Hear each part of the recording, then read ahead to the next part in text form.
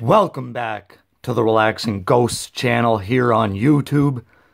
As always, your host with the most, Ghost. Today we got the WWF Royal Rumble 2001 DVD review for you guys. Before we get into it and down to business, take some time, subscribe to the channel. This is a really good event here. Awesome cover on the front. I always love these animated covers. They only did a few of them, but this one's really well done. You know, you got your Bourbon Street background and then all your men there. The VHS is kind of similar to this, but the superstars actually wrap around the box. But, I mean, quite a bit of detail went into this. So we got 30 men, every man for himself, one victor. I really love that logo, that spine as well. You know, the 99 through 2000, 2002 DVDs, really colorful spines. This would be the 11th WWF DVD release. And in 2001, they did get rid of the blue home video logo and just use the basic scratch logo, which still love it. So we do have a beautiful insert shot of the disc, you know, similar to the cover. We got a 3.5-hour runtime. And, of course, a 2001 release. Let's get a shot of some of that stuff on the back. It's really, really cool. This one had a couple of my favorite matches.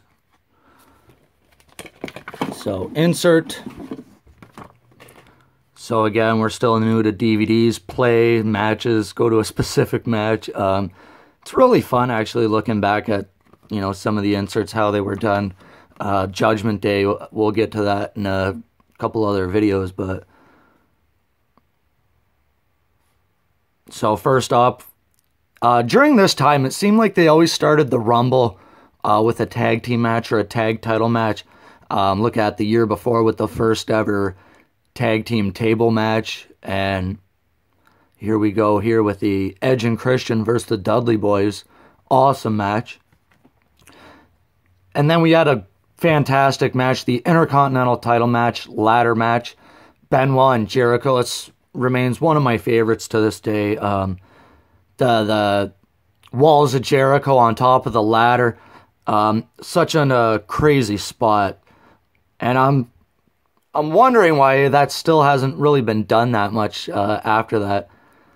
We had a women's title match, Ivory and China.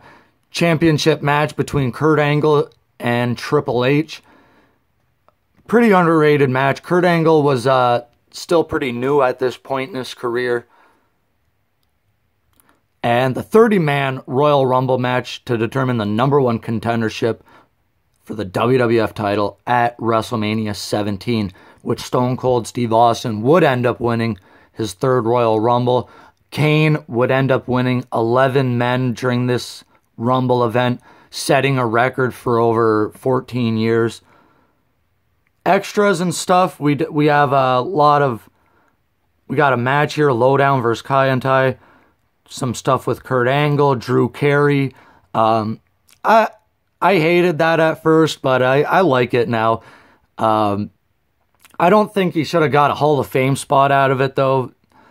Got some stuff with McMahon, RTC, and Edge and Christian. Rumble wrap-up. I always like this stuff with, I believe it might have been Coach doing the interviews. And then history, some match promos. Really cool. This is probably my favorite Rumble of all time. You know, there's been so many good Royal Rumbles that I just, it's probably my second favorite pay-per-view overall. You know, going back, watching all the Royal Rumbles is definitely going to be fun. Take some time and subscribe. Let me know your thoughts on this one, guys. We'll talk to you later. Peace.